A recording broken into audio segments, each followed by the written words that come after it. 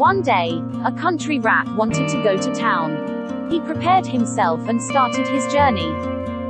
It was hot on the way, so the rat was tired and thirsty. He then stopped near a big pond to drink water for refreshing himself, and to find some fruits to eat. Near that pond, there lived a frog. When the rat saw the frog, he walked straight towards him. He forced the frog to take him to the other side of the pond. But the frog refused. The rat beat up the frog badly.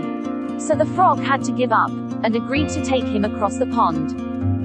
The rat was afraid that the frog might leave him in the middle of the pond, so he tied his leg with the frog's leg.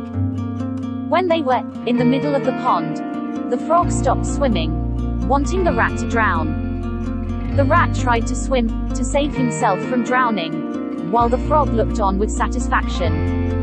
Meanwhile, there was a hawk flying by the pond, and saw the two animals. The hawk grabbed both of them for his meal. Moral: 1. Forcing and threatening others will cause sin to return to yourself. 2. Anyone who has bad intention will always suffer bad results.